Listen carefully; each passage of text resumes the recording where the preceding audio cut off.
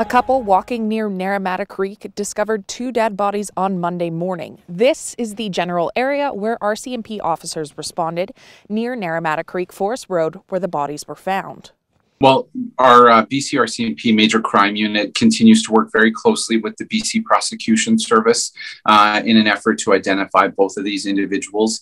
I don't have names or genders or age ranges for you at this time, but what I can tell you is that a forensic autopsy has been scheduled for later this week. It'll take place this coming Friday, May 14th. RCMP stated there is nothing at this time to indicate a greater general risk to public safety.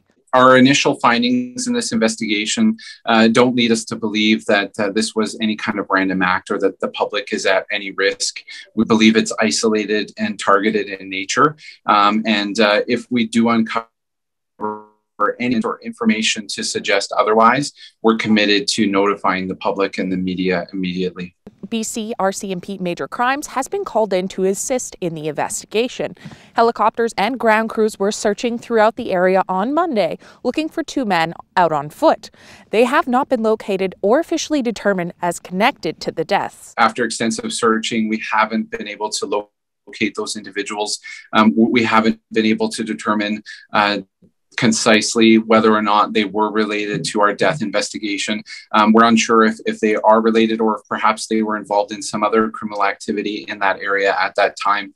So we're encouraging anyone with any information about those two individuals or their actions in that area to come forward immediately. Police helicopters have been spotted on Wednesday flying over Penticton, and an RCMP car is stationed on the service road.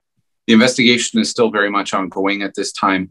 We are, of course, securing that area until after the autopsy. We continue to gather physical evidence from that scene, and we're still trying to make those kind of determinations. That is part of our ongoing investigation. At least one vehicle has been seized and removed from that area, and all I can tell you is that it remains part of our ongoing investigation. For Castanet News in Naramata, I'm Casey Richardson.